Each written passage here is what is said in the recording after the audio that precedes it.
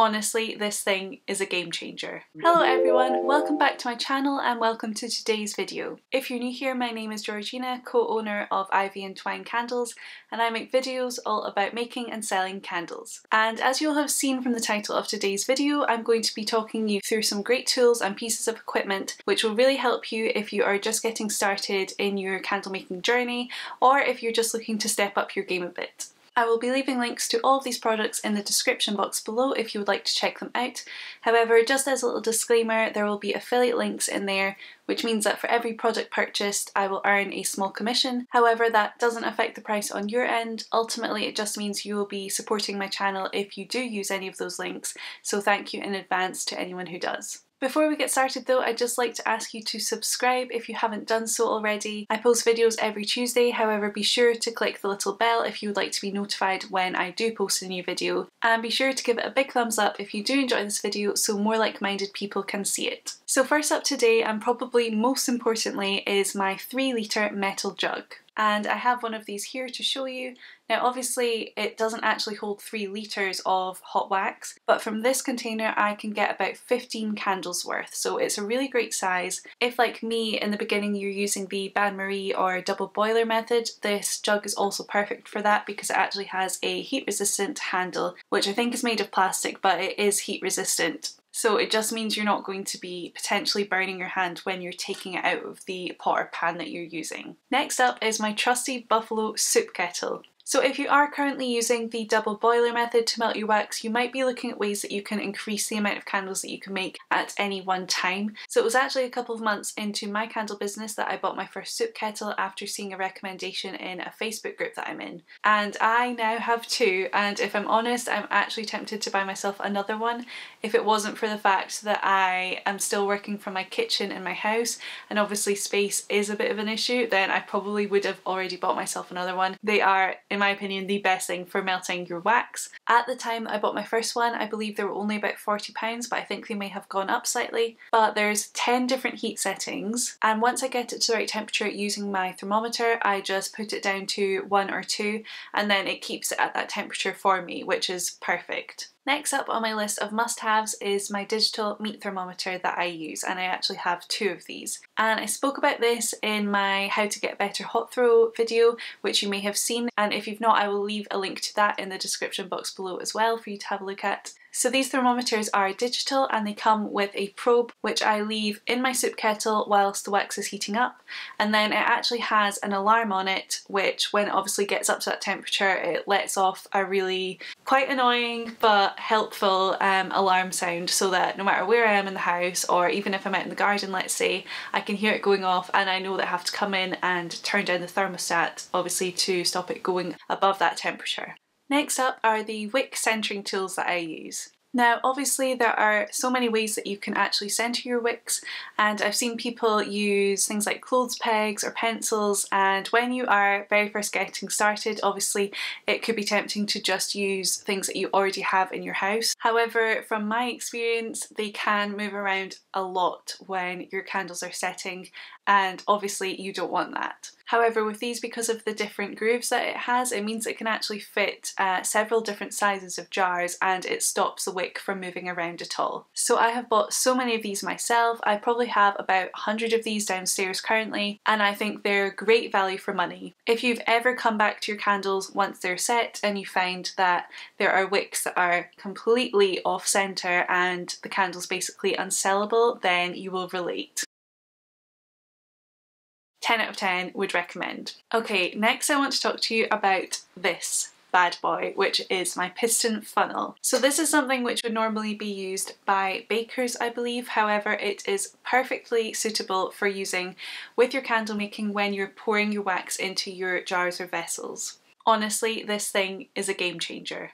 And I actually can't believe that when I'd not long started, I was pouring my wax into my jars just from a jug like this, like just freehand, and I would make so much mess. There would be wax like around the top of the candle jar and dribbling down the side of it, and then all over my work surfaces, which was just a nightmare to clean up. And I found that after my candles had set I would have to go back like the next day and clean up the outsides of the jars basically with like a hot cloth, and it just took an age.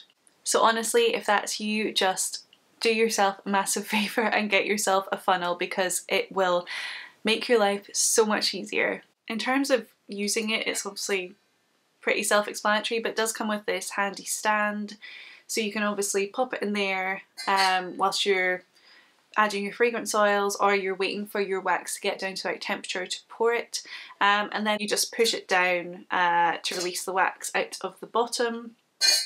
But honestly, I love it so much. It's just...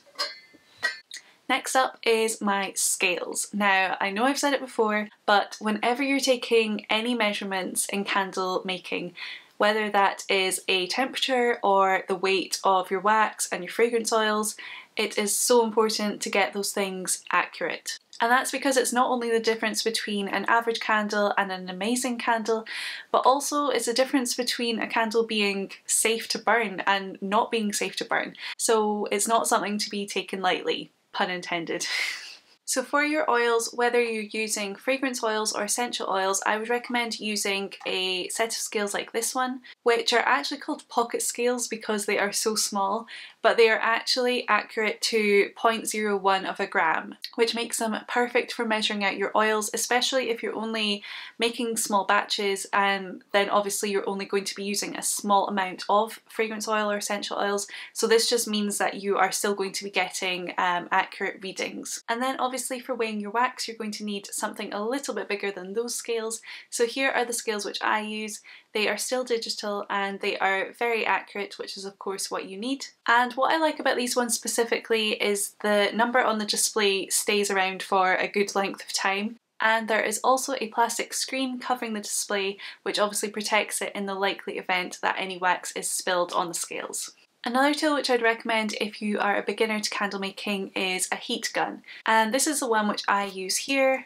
And it's great for going over and smoothing any uneven finishes on your candles. And I wanted to include this one just because I know it's not a groundbreaking tool or discovery when it comes to candle making. However, when you first do a Google search for heat guns, you will probably be met with kind of industrial sized heat guns which can be priced anywhere from 30 to 50 to £100. So I just wanted to highlight the fact that it is 100% not necessary to spend that much on a heat gun. This one cost me about £15 and it's great. I've had it for well over a year and it does the job, to be honest. One thing I will say though is to just be careful when you are using it. You don't want to be using it too close obviously to the candle surface, or else you might have wax kind of splashing up and over your candle jars. So just make sure that you're using them a good distance away from your candle jars and that you're using them in a circular motion as well, rather than just keeping them on one place. Next up are my wick pads, also known as stickums, but these are what I use to attach my wicks to the bottom of my candle jars.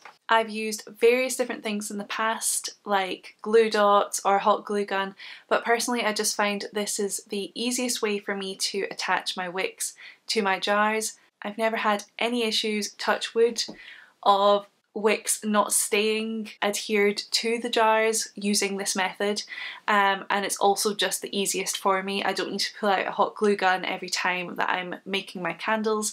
I can simply just take off the paper side of one of these and then attach the wick to the jar. I have bought these ones specifically from Candle Shack. They are just the best size for me for my wicks, and they just come in this really handy roll of stickers. However, I will leave a link below to these exact ones, as well as ones which I have previously bought from on Amazon, because I know that that is oftentimes the most convenient way for you to get your supplies. And finally we have our silicone mats, which again are really generally used by bakers, I believe, so they don't tend to come up in search results when you are looking for candle making equipment or tools per se, but these are so handy and will save you so much time and effort when it comes to cleaning up after candle making. And this is obviously so important if, like me, you are still making candles in your kitchen at home. They are heat resistant, so obviously you don't need to worry about putting your jugs with your hot wax on them. They will be fine, and for me they just clean up so much easier than my kitchen worktops ever did. So guys, that is it for today's video. I really do hope that you enjoyed it and you found it useful, especially if you are a beginner to candle making. Let me know what you thought of it in the comments section below, and as I said before, be sure to give it a big thumbs up if you did enjoy it so YouTube knows to show it to other people like you. And be sure to go over and follow us on Instagram at Ivy and Twine Candles, and I will see you in the next one. Bye guys!